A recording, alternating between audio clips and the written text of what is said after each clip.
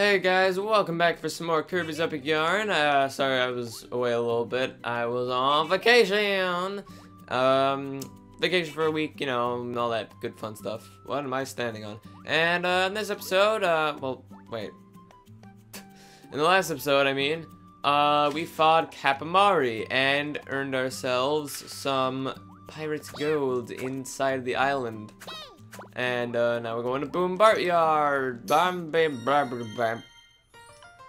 Now, before we take a step forward, I want to say that this is probably one of like the 2 or 3 levels in this game I'd say are particularly difficult to get gold rank on. And you'll see why coming soon. But for right now, starting us off, we have auto-scrolling. This is the first auto-scrolling level I think we've seen, or maybe I'm forgetting one and I'm stupid. But anyway, we got all these boats and we have just rockets shooting at them. We also got these soldiers that we've seen in Treatland, but they're now blue. But, oh wait, I forgot that happens. Now there's like an upper layer and a lower layer, and both layers have stuff you want.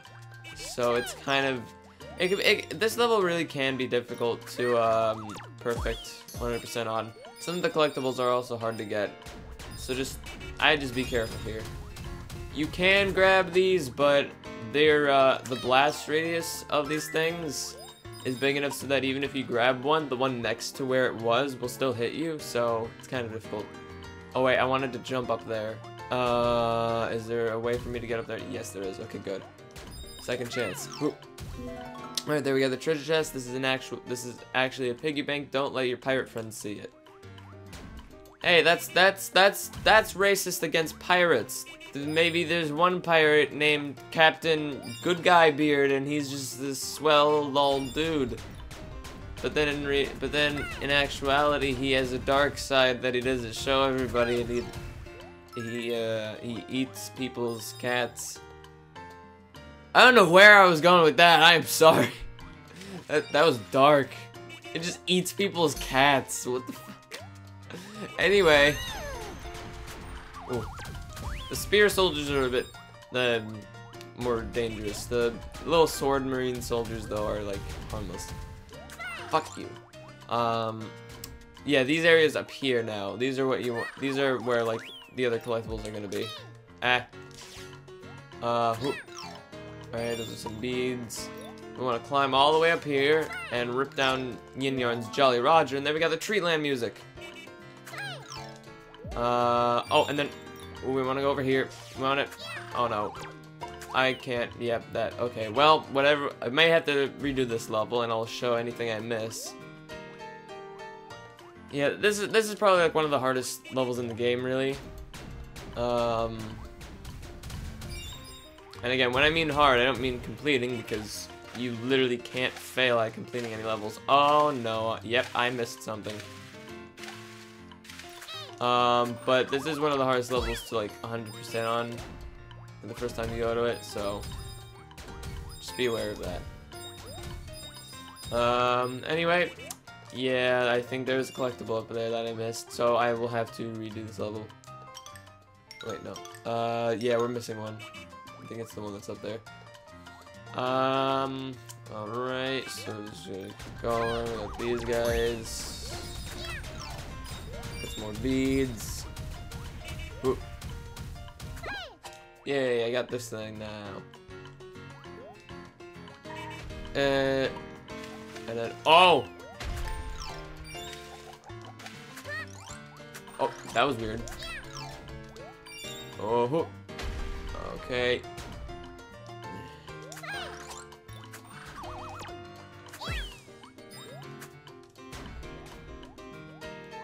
So even though there's more stuff that's tempting to go down there, you want to come up here. Ow. That was kind of dickish enemy placement, I gotta be honest. Want to go over here. And get our last collectible. Okay, so I didn't miss all the collectibles, but I might not get gold rank. Getting gold rank is really the hardest part for me. Okay, we want to whip him before he can summon any of his friends. Yeah, I don't actually think we can make it because we made it up to the last point of the level with gold rank. This guy can give us enough for silver rank, I think. Ooh, oh, Dang it. Okay. So this guy just takes 3 hits from anything, and then you can finish him off. Oh god. Yeah, I don't think you can grab the biggest missile. So this is the easiest attack to avoid. Woo! There we go. That gives us a buttload of beads, and wow, that's not even silver rank. And we didn't get the 5-star patch. Okay, so I'm gonna have to replay this level, but that's okay. I guess when I'll replay the level and I'll show off what was in those blocks you could have blown up with the bombers. But we got the wrench patch. Woo!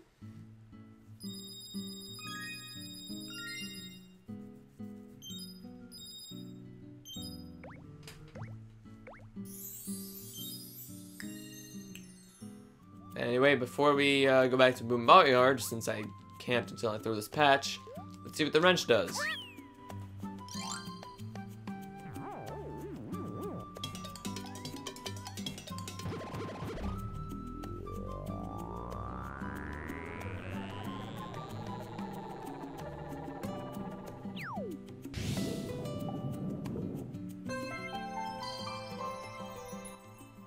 Fossil Reef. How a baseball bat can help fix a submarine? You guys answer me that in the comments. There we go. This guy's just freaking out. Oh, wow, you dick. Did you see that? Wow, what a dick. You know, that earns us some beads. So actually, yeah, collecting the treasures is a worthwhile thing to do if you're not like risking too much for it, because they give you, I think, 100 beads. 100 beads each every time you collect a collectible. That's good. Okay, wait, I want to go back down. Okay. Okay, come on.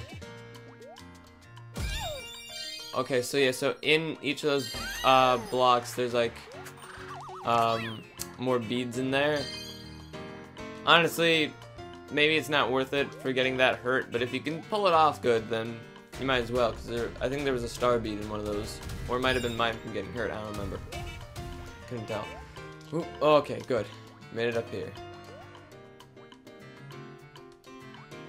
So yeah, up here, along with this bead floor that you get from being down there, there's extra beads up here. So this is a worthwhile route to come to.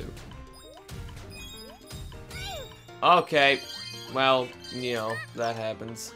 And there's our 5-star patch. So I mean, you can get everything in one run, but it's difficult. Oh, wow, I blew it up before it even came on screen. That's awesome. So that's something you can do. Destroy the giant missiles. It's easier to destroy the giant missiles with things because the bigger targets. Okay. Here we got some more blocks over here. Come on, blow up. There we go. So each block has some beads in it. And then down here, we got even more beads. So this is where you want to come if you're replaying the level for your rank. There we go. And there's our gold. And there's our gold rank. Now let's try to go for 5 stars. Yeah. Alrighty.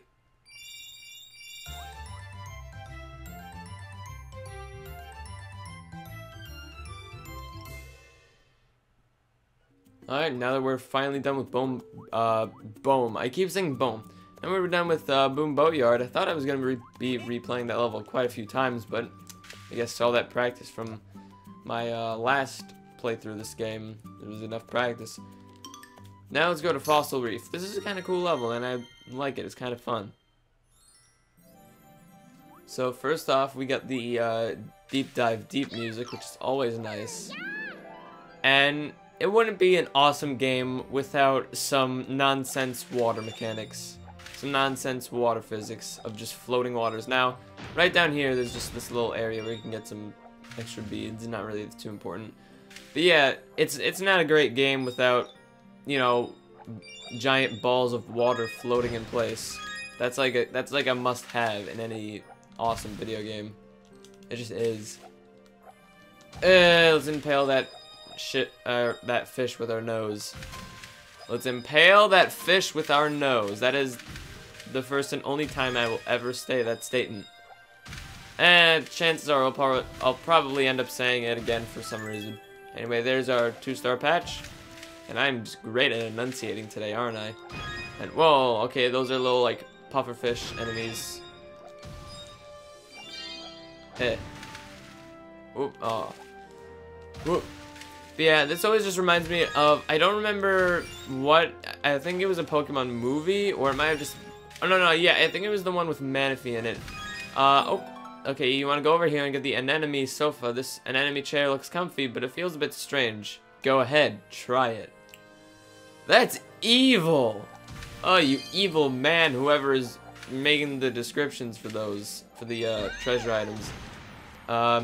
For any of you who don't know somehow, if you haven't watched Finding Nemo, anemones are like these, like things in the ocean that fish kind of live in, like they stay in for shelter, and they basically, they kind of electrocute any, well,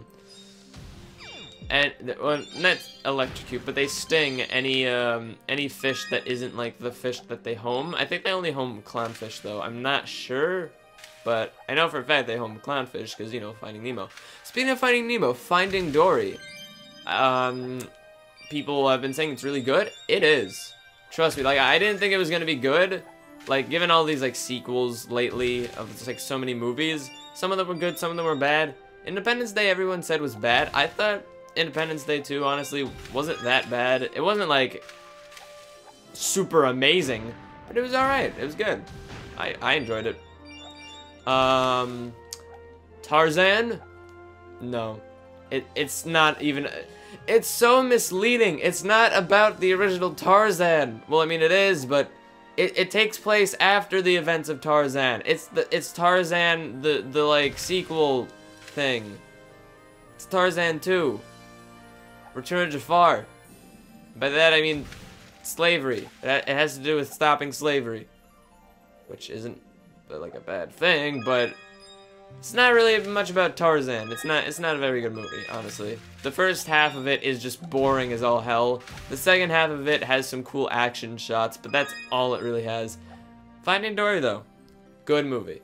I would watch it again. It was really like, I don't think it was as good as the original, because, you know, the original still holds a strong place in my heart. I love that movie, but it was good. Over here we got some fossils. This astounding fossil was discovered in an ancient sea. Beautiful. That's 2 fossils. Actually, 1, 2, 3, 4, 5, 6 or more. But whatever. Description writer, you got it. Do that, do. Anyway, I'm really getting off topic. I was originally talking about Pokemon. It was either an episode of an anime or one of the movies. I don't remember. It was the one with Manaphy. I don't know if that was just like a special episode or if it was its own movie. I don't remember. Because when I was little, I wasn't really into Pokemon at first. All my friends were though. And then I noticed the anime, and I think it was actually the Diamond and Pearl anime, because I remember Dawn was in it. So, or maybe it was May, and I'm just brain farting, but I remember it being Dawn. And I watched that because there was nothing else on, and I got into it, and that's what got me into Pokemon. And then the first day I go back into school, it was after the weekend, and I go into school and I'm like, hey guys, I'm into Pokemon now. And I guess that was the time where everyone started hating Pokemon, because as soon as I went in, everyone said, oh, you're into Pokemon? Nobody's into Pokemon anymore. And I was just like, you fucking serious? Like, it was like, I was just always like, there were all these people like talking about Pokemon, things I didn't get, and I'm like, I want to fit in. And then I finally get into it, and everyone's like, nope, you suck for liking Pokemon. I was just like, come on, man. But, the point of the Manaphy thing was I remember that they went to a show. Oh, here we got the Waterland music. They went to like a show, Ash, Brock, and Dawn, I think. They went to a show, and it had like some psychic type Pokemon lifting some water into balls of water in the sky, and then water type Pokemon swimming around through them. And it was so cool, and I love that. And if that ever becomes real in the future, like when everything's all magic and shit, I want to do that. I want to swim in giant balls of water. That's got to be fucking amazing. That's like better than zero gravity. Well, not really, but No, yeah, I feel like that'd be more fun than zero gravity, actually. Because zero gravity, it's just like, float. Well, no, because with zero gravity, you can experiment a lot, like eating Jello in zero gravity. Think about that. Anyway. Yeah, I would recommend Finding Dory. And go watch it, it's good. Oh, I didn't get the 5 stars. Whatever.